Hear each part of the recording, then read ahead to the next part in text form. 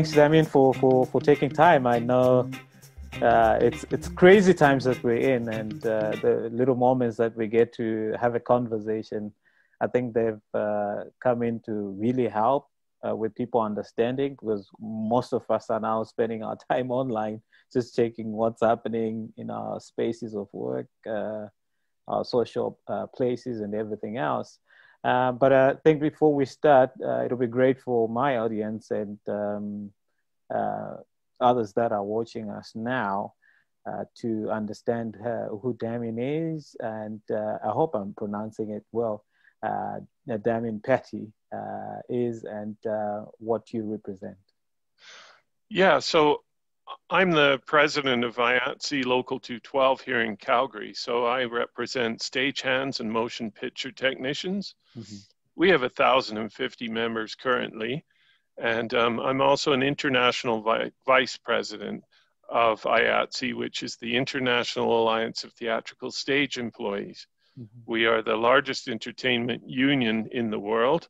We have about 150,000 members currently in North America. So we represent a diverse group of motion picture technicians and stagehands. Mm-hmm. I think that's a huge number of creators represented and under the unions and also the organizations that you represent.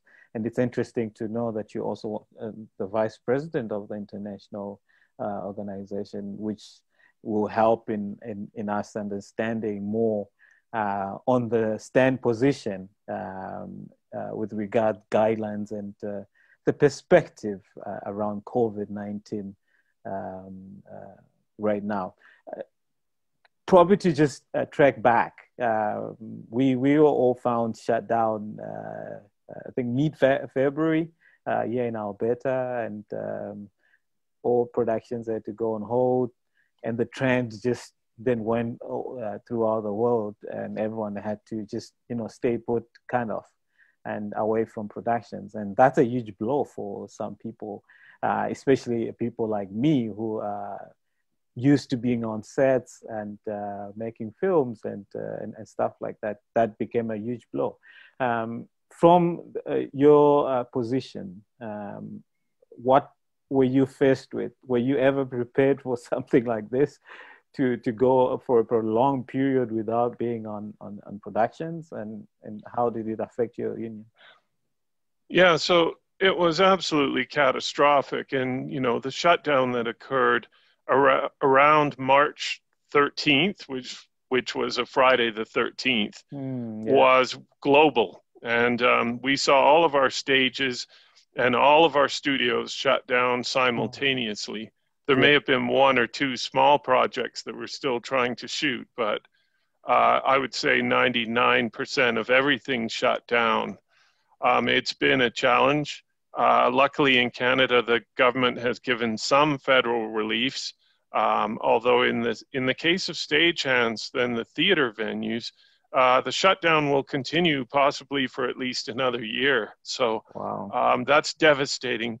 What has happened on the motion picture side of things is that in the last 5 months, there's been the largest negotiation that I've ever been part of. Mm-hmm. And it involves all of the unions and guilds, primarily United States based, mm-hmm. but also in Canada, certainly IATSE is involved. Mm-hmm. With the studios, so the big 6 studios, as well as some of the big streamers, which are Netflix and Amazon. Mm-hmm. If you can imagine, all of these groups have been in a negotiation to come up with the standardized COVID production protocols for our industry. Now, these are for larger productions, typically with more than 50 people involved. But these negotiations, and I'm optimistic that they will conclude soon, have been very, very complex. And the primary driver behind it is SAG-AFTRA that represent actors in the United States. Mm-hmm. These projects that have these actors on have really high world-class testing standards. Right. So when you have SAG-AFTRA involved, they require testing up to 3 times a week and more for people working in the riskiest part of a film set, which is, it's called, Netflix calls it the red zone. Some producers call it zone A. But what we're talking about there is the zone where actors are wearing no PPE, and the risk is at the highest. And people like the boom op and others are really, they're in that zone and they're in close proximity. So this has been going on for months, and I'm hopeful that those negotiations will conclude in the very near future. I can't really discuss them in detail because they're ongoing. Yeah. But what that is a template for the best standards established by epidemiologists and industrial health experts who've been consulted on every scenario on a film set, and they've weighed in. So now's kind of an interesting time for you and I, Nick, to be having this discussion, because we're absolutely at that point where all the productions that ceased have returned, and that new productions have ramped up with new guidelines. So this is exactly the point at which all of that stuff is happening. Locally, we have 3 projects currently shooting. 2 of them were stopped on March 13th and have since resumed. So that's Black Summer for Netflix, and also locally produced Winona Earp. So on top of that, you've got Heartland season 14 that went to camera. We have a Hallmark project. So Hallmark would have SAG involvement. So you can imagine the COVID standards would be high. One thing that's interesting that now I can have an opinion about is there is a large dichotomy between Canadian production and, I'll say, studio and streamer-based production, that the standards are very different. And again, it comes down to things like how often people are tested in zone A, in the red zone. And there's other issues. And, you know, here in Alberta, we had our chief medical officer, Dina Hinshaw, say yesterday that we have to do everything we can to keep people who are sick out of the workplace. So, you know, the typical projects from the studios and streamers, they look at up to 10 days sick pay, the COVID leave for people who are quarantined to look after other people who have COVID, or if they have it themselves. And the idea is that you could pass the screening, you could keep your temperature down. If you were had to put food on the table, you might take some ibuprofen or something to keep your temperature down and still go to set because you've got a family to feed. So the thinking around that is, let's hope nobody needs it. But if somebody's quarantined or actually has COVID, you absolutely have to look after them. So the systems we have are about keeping people in different groups. They're in different work pods. And in the United States and in Canada, there have been a couple of positive tests. And we've seen that productions are able to isolate the groups and shut down a pod or an individual in a way that they may not have to stop the entire production for an extended period of time. But again, this is risky, and it's about how we manage those risks.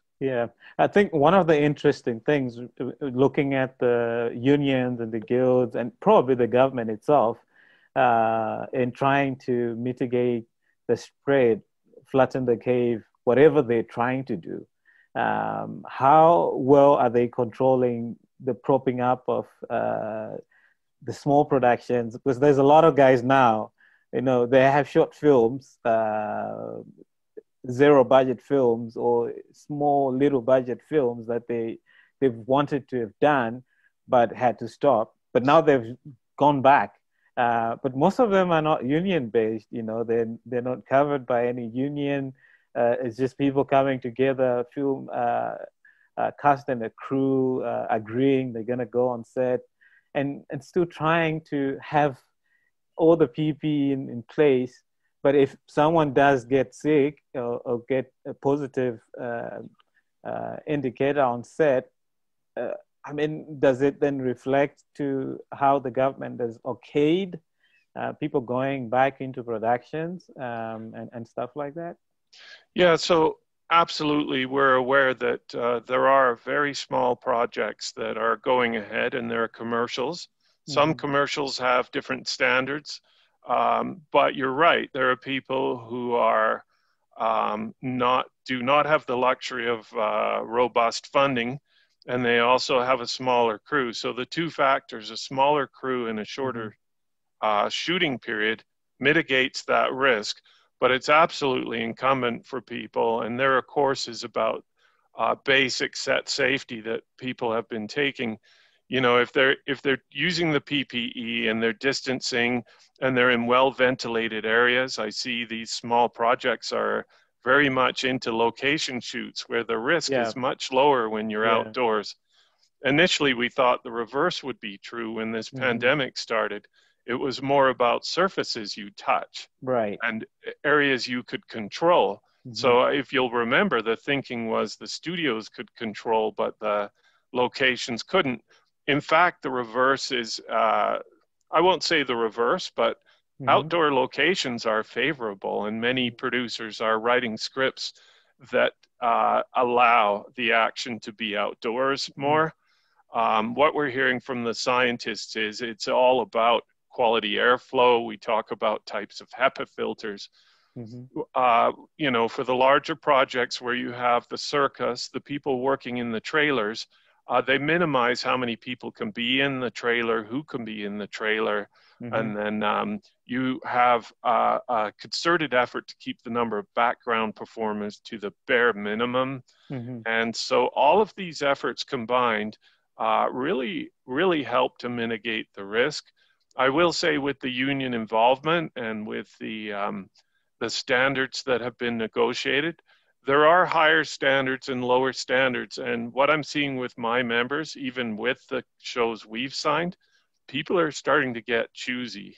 Yeah. You have a show that has 3 times a week testing for everyone in Zone A and is going to pay you 2 weeks' pay if you get sick, versus a show that doesn't have that. We've had several of our members turn certain projects down and go in favor of the much safer show that follows all of the protocols. It's remarkable. It's completely a different world on set. The jobs are different. And even the personnel on set, you have all these cleaners on set, you've got COVID supervisors, and different departments are affected differently. But I'll give the example of a craft service. It's a completely different world. There's no buffet table. If you had a crew of 2, it might be a crew of 4 now. It's all about how do people access that food, and they're handed it individually and it's wrapped. And so even how people eat their meal, they're isolated, they eat in groups. You can't all be on the same lineup at the same time for the food. You're served individually. Someone's supervising that workflow. It's completely different jobs and a different experience on the set. And I'd say it's much harder. Yeah. And another thing, though, just looking at how we re-entering. Again, I'm going to reference the small budget films, films as well. Is it mandatory that people take up the training on how they can handle themselves on set, how they prepare the sets for safety and maintaining the guidelines that have been given? Is it mandatory? Where can people take these courses, if there are any? And also probably the other ask will be, because I've done the etiquette training with your local union there. It's pretty much basic and to the core, and also teaches you certain things that you then embrace when you actually then go on a professional set, and you're like, oh yeah, these are the things that I learned there. Is it the same setup? Are you as the union taking up the courses to train people on safety protocols as well? Yeah, so there's a couple pieces to your question, and it I'll speak to all ranges of production from the very smallest Right. to the largest. So I'll start with the largest. Um, Large projects like for Netflix, for example, they have a requirement of training that not only includes specific stuff that's approved by the unions and the studios, but there's like a course, Safe Sets International is one of them that people are taking. It's free. So that's actually required by them. And other shows that we service have the same types of requirements. There's a 90-minute training video that you must take before, and you must also be tested prior to your pre-employment, tested for COVID, so diagnostic testing. As we get further down, though, it gets to the lower and lower budgets. It's up to each production to set that standard as to whether or not. I would recommend that they all have at least the Safe Sets training. That's free for people to take. And it gives people an understanding of what the hazards and risks are, and just a basic protocol level. But it's very different from production to production. And what I've seen, because I'm involved in the negotiations for the large studios, as well as the one-offs with Canadian producers, there is quite a range between a Canadian production and a studio and a streamer. Right. And it boils down to economic positions on how frequent testing should be, or how many sick days you might get if you're symptomatic. So and so we see a spectrum.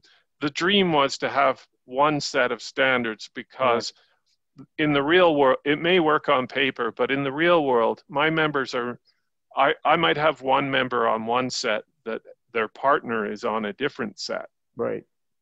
The assumption of production is that they control all aspects. Well, you only control the work hours. You don't control who someone's partner is, or if they have children in a school that's infected. We look at the active cases in Canada, and the stats. I was looking at it today. Alberta has the highest number of active cases per 100,000 in the country. So we're at about 38.5 cases per 100,000, and Ontario is at 10. But I think what my point here is, the risk factors change. So where it might be appropriate to only test once, or only test every 2 weeks for people in the red zone, if you have an extraordinarily high infection rate, let's say 3% of the COVID tests are positive or higher, that might change your threshold where you might need to test more frequently. And the real risk in Canada is insurance. There's still we've lobbied the federal government to try and backstop some of these Canadian productions. People have come up with extraordinarily creative solutions, but we want to make sure that everyone's protected, because if the government declares a shutdown, or nobody can have more than 15 people in a workplace, we really need to make sure that people are looked after, because when the first shutdown occurred, everyone did have insurance. So that meant that everyone at least got a week's severance under the contracts I work with. And that went as high as some companies paid 5 weeks severance. So that really sort of looked after people. We want to make sure that there's some kind of insurance, some kind of backstop. But I think the biggest risk is that it all shuts down again. I can't predict the future, but I look at the curves on the graphs and I go, all these kids back in school, and then the risk of spread is definitely there. So while I'm optimistic, we've got a lot of new projects coming into Alberta, and I'm excited. And I see a lot of independent, low budget activity going on as well. Everybody knows there's the shadow of the next wave could hit soon. Some of my colleagues are predicting early October. I don't really want to stick my neck out, but I think the risk is there. And I think I see you kind of agreeing with that this could get very bad if we're not careful. No, I think given the stats that already come in a week of kids returning to school, it just points out to what is to come if nothing is done to try and look into those issues, the factors that are causing the spread. I was talking to my kids last night after watching the news, and I was like, "So, what are you guys doing at school to make sure you stay safe?" And their responses just gave me an indication of exactly what we're going to expect is going to happen. These are kids. You can't expect them to, behave like adults where they'll sanitize and not hug each other, Sure. Yeah. or just play around, with each other or touch surfaces that might have an infection and stuff like that. So we can't predict certain things, but we can be, clever enough to understand that this thing has been with us for a couple of months. We've been checking the trends, and was it the right time to send the kids back to school, or we're going to do well with them online? So there's a lot of factors. I think it comes down to the same.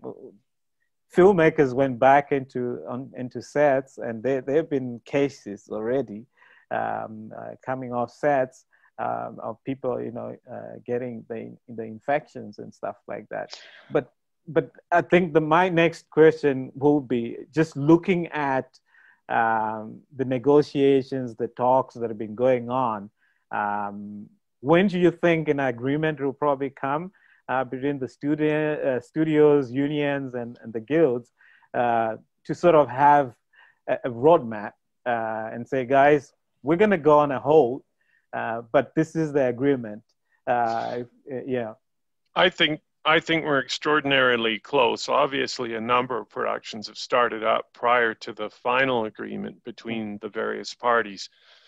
I will say that some of it is already agreed to and already in practice. Mm-hmm. There is a document that was put out by SAG-AFTRA called the Safe Way Forward.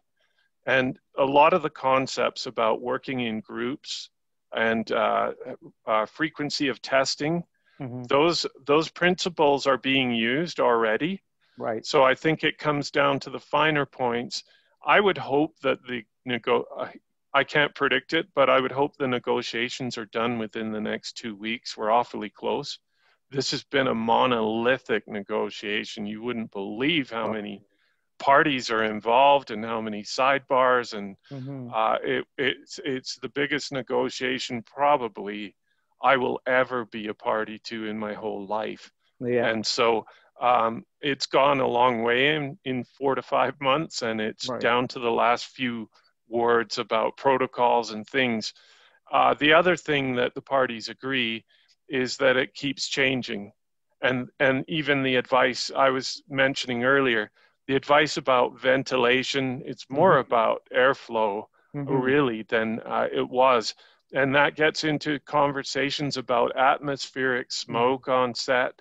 It's not believed that the smoke carries the virus, yeah. but it is believed that in some cases it can compromise your vascular systems, right. and make you more prone should an outbreak occur. So some projects are mitigating their use of smoke, mm-hmm. and some are using it, but surveying the crew to see if anybody has asthma and pre-existing mm-hmm. conditions that may be triggered. Mm-hmm. So even me discussing this shows how complicated it is, how many yeah. different layers and levels. So I will say to your question that I'm optimistic that the final document will be within the next 2 weeks. Okay. That's me being optimistic. And then from there, many of the layers that we're discussing, the Safe Way Forward document, is already out there and being used and agreed to by the parties. And we see here in Alberta, we're dealing with Netflix. A lot of what they have rolled out are what the epidemiologists have asked for. Mm-hmm. It's very, very safe. I mean, they issue people with face shields and N95 right. masks with filters and all kinds of stuff, and do yeah. regular testing. So those protocols are, I would say we've all had a crash course on how this all goes. Mm-hmm. And soon we'll be able to educate everybody to what that standard is. Mm-hmm. But I do see a rift between Canadian production and the studios and streamers. And maybe there's another category I'm learning about, which is the US independent and there's kind of a middle ground with independent studios. Mm-hmm. And then low budget Canadian independent. I think by and large, they've done a lot to mitigate the risk. Mm-hmm. And I will say the risks are less because there are less people and there is a shorter shooting schedule. I've seen projects that shot over like 3 or 4 days. Wow. If you can actually do that, the risk of a massive spread event, because it takes a 4-day cycle to have a major spread event. Yeah. So your risk goes down as you get closer to wrap and no one's tested positive. Yeah. As we are wrapping up, I think let's look at some of the positives that have also just come out of this. I think this lockdown or being locked out of productions and then having to come out with creative ways. We have seen it in most of the productions that were actually continuing doing stuff during the lockdown. I could mention America's Got Talent, Trevor Noah on his show as well. I mean, they've been producing from home, and America's Got Talent. If you look at the production now, how amazing is it to connect with the whole world, an audience from all over the world in one place, and then the sets themselves, when they're well crafted and presentable, using the studios there because they're empty. So they're literally just going all out of town to just create a nice show out of this. Would you say this has brought in the other creative side that we've just been sitting on and not really wanting to utilize and go the conventional way that we're used to? Yeah, absolutely. I mean, there are a lot of positives, even with, we speak to producers who are interested in producing here. Mm-hmm. And the use of the Zoom call, like what we're doing right now, Yeah. I talk to producers in England and with much more frequency and better meetings on short notice. Right. And you apply that to some of the productions you mentioned. Trevor Noah's show is pretty entertaining. What's lacking is there need to be more jobs. He's a generous person and has actually paid some of the crew that aren't working. Exactly, so we all hope for a return, but you're quite right that some of the things we do will never go back. On a film set, all these bundles of paper for the start pack, a lot of that, they were still paying petty cash in some cases, and people still had to collect a check from a production office. Right. I don't know how our industry evolved to be that far behind, but it did. But I think all those things will go away, and that is a good thing because we will get better at handling people's privacy, for example. Having all these documents floating around to prove you're an Albertan so that the tax credit can apply. Exactly. So I think you're quite right. My only concern about all these new ways of doing things is that we do lose some of the traditional jobs. And I am optimistic that the traditional jobs will come back in the same way when CGI and other things came out and HD. We thought we'd lose a lot of jobs in the set deck and props and construction. That didn't actually happen. And there's still the physical elements of production that are very, very labor intensive. So I think it'll be very different, but I think a lot of those jobs will, I hope, ultimately come back. Yeah, absolutely. Absolutely. I think it's funny that you mentioned CGI. I have a funny reference of Game of Thrones when a Starbucks cup was seen on one of the That's shots. Right. Yeah. So, I mean, it's things like that you then get to rethink and say, okay, should we stick to the old or the new, or just utilize both? And I think after this, we'll definitely be appreciative of a lot of things and the crews that we are missing now on our sets and all that. Yeah. And whoever thought that at the craft service table, the tongs that people use to grab the food, that was actually the enemy. Everyone thought the tongs were what preventing people from putting their hands in there. It was the tongs themselves. So that'll never come back, and many things. I know. There are all these new jobs, though, you know, and some of them I think will probably stay in some degree, the cleaning or the safety supervisors. Right. So let's see how it goes. I am a glass is half full person. I'm optimistic. I feel we're very fortunate that production is resuming. And I applaud the efforts of everybody at every level. By and large, even at the lowest budget, 3-day shoot, I am seeing people distancing and wearing their stuff. They don't have the resources to do all the testing that the higher budget shows do. Right. But there is a really high awareness and a commitment. And some of my members weren't ready to return, and that's fine. That's their choice, or they can pick and choose what level of risk. So we're going to see this for a while. I hope the big spread doesn't happen, because I am an optimist, but I think we're ready for whatever comes. Yeah.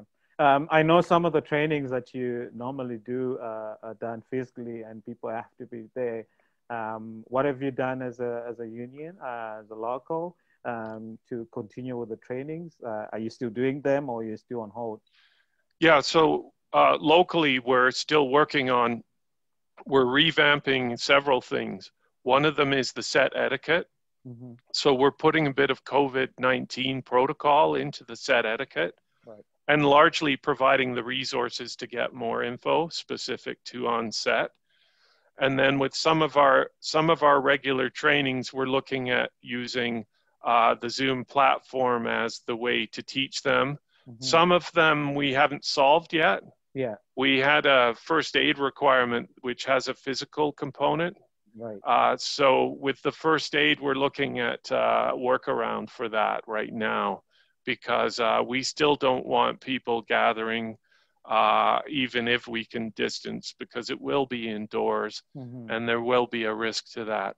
So we're modifying. We also have a thing with IATSE. We have the Training Trust, which is a national thing, and they have rolled out just a ton of new training that's all online. So there's 14 new courses. Many of our members got quite bored during the lockdown and have taken all 14. So you see people on social media with all their certificates on the table. I've taken all of this. So there's a lot more. And that's another plus, is the delivery of training got cheaper and easier. You can deliver a larger degree of training to a larger group of people, which gives them access then to our industry. And over the long run, I'm confident that this industry will continue to grow.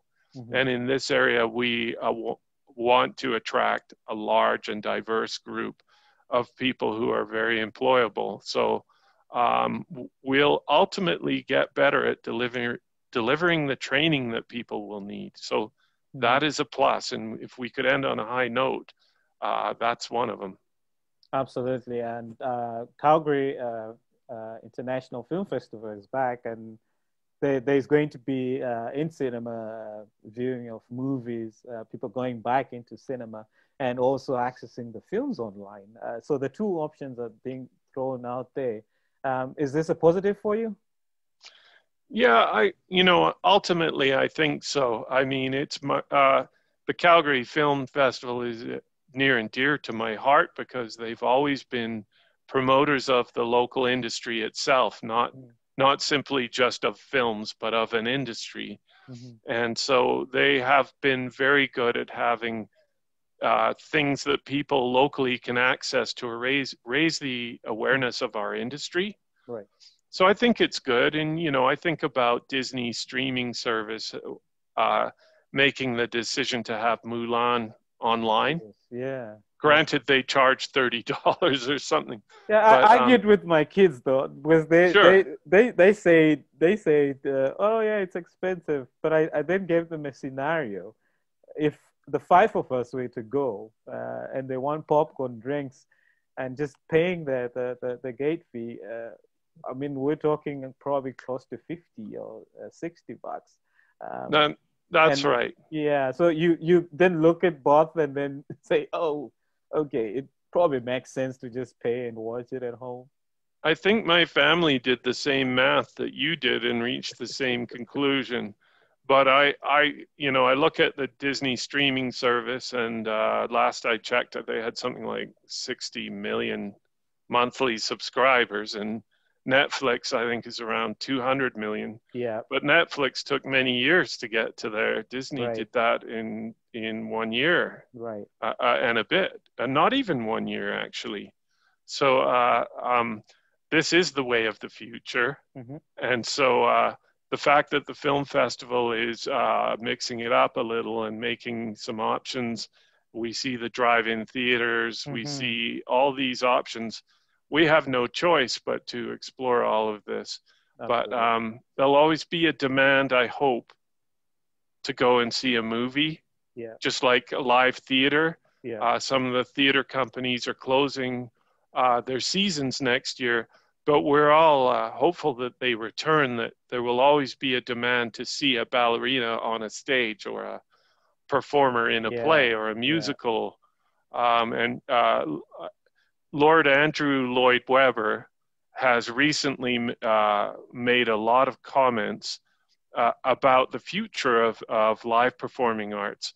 And one Mm-hmm. of the things he's pushing for is daily testing of the performers. That Right. still doesn't quite solve your problem with the audience, Yeah, but they are distancing. The revenue model just doesn't work if you have less than if you have 50% or more of your seats are empty, the revenue is yeah, not there. yeah. So I'm hopeful we get this fixed. Our Jubilee Auditorium is one of the best live performance venues Mm-hmm. around, and it should be filled with people at some point when it's safe. So we've all got our hopes high on there being a vaccine and it being delivered in a Yeah, timely way. But absolutely. I still think we're a long way away from it. Yeah, I think so too. I mean, I missed the last experience I had was the Ghostbusters live musicals. The sound scoring on stage live. I mean, what an experience that is, and also just seeing the involvement of the musicians in a film, and that's kind of a payback to them and honoring their efforts. But now we can't do it, and be it's up close to them. The next thing would be them seeing them online doing it, but it takes off the real human touch experience that we're used to. And we can only wish and hope this will come back. But thank you very much. I think this has been a good chat and just catching up on what's happening, and hoping for the future that it gets back to what we're used to. If not, then try and fix ourselves into the normal, which is now, and have the human touch again, but more with the cautious eye to it.